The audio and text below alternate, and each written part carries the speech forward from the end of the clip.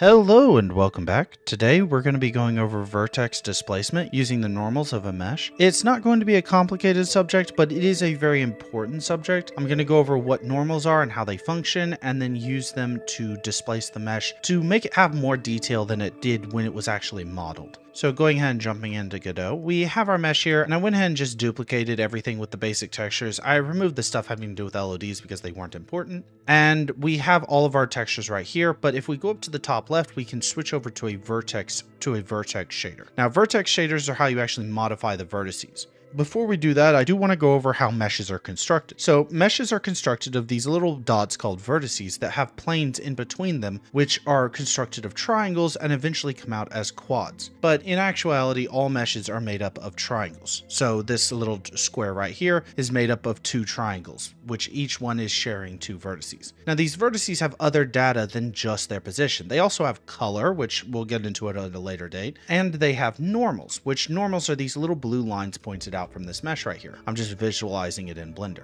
And what these normals do is tell the engine how to approximate the lighting in between the vertices. If we go ahead and turn off the lines, we can see that the lighting is rather smooth, and this is despite the fact that it's really just made up of a bunch of little squares, and that's because in between the points it blends between one vertice's normals and another.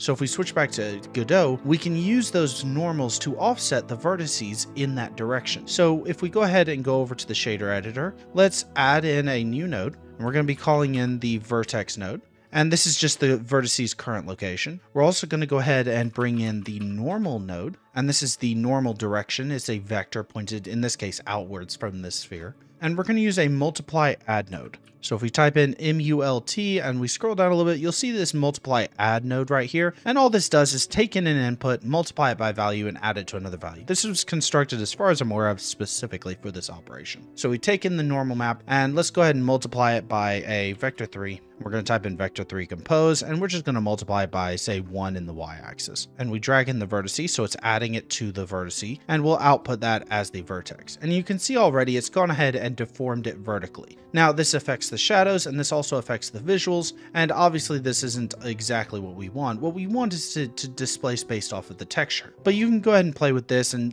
do whatever you like with it, so that you understand how this all works. Let's go ahead and delete this vector compose, and let's bring in a texture 2D node. We'll set this mode to sampler port, and we'll drag out of there, and we'll create a new texture 2D parameter. Let's call this height map. Now its type will be data. We're not going to worry about anything else. Everything else is fine. And we'll drag out of the color instead of the whole color, because we don't actually need a vector 3, and because the height maps are just a grayscale image, we'll pull out of just the red. It won't really matter which channel you pull out of as long as you pull out of one of them. And if we go over to the test sphere, I already had the height map assigned to it, and you can see it's kind of deforming it based off the height map, but it looks a little bit weird. It's deforming it way too much. So let's go ahead and multiply that by a value. Let's pull out of the red channel. We'll type in multiply, and we're going to create a new float multiply operation. We'll pull out of the second option there and type in float parameter. We're just going to call this displacement value, and let's give it a default value of 1, and let's set it as a range from 0 to 2, something like that. It doesn't really matter what you set this up to. Set it up to whatever you like.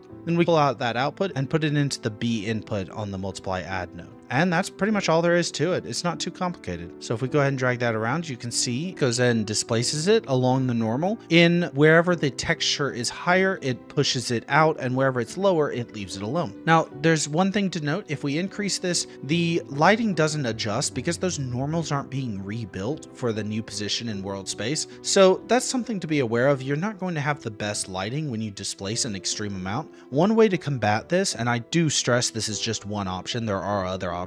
If we go ahead and increase the normal map power to something like 2, it looks a lot more realistic, as if it's been extruded outwards. And that's pretty much it. We'll leave it here for today. Next week, we're going to go over some slightly more complicated subjects having to do with something called varyings, which is how we're going to sync up the UVs between the height map and the color map, despite the fact that one is on the vertex shader and one is on the fragment shader. Because if we manipulate the UVs of one, we would have to manipulate the UVs of the other, and varyings are how we sync those two things together. So we'll go over that next week. Nothing too complicated this week. I hope you all found something useful, and I hope you all have a wonderful week. We'll see you all back here next week for the next tutorial.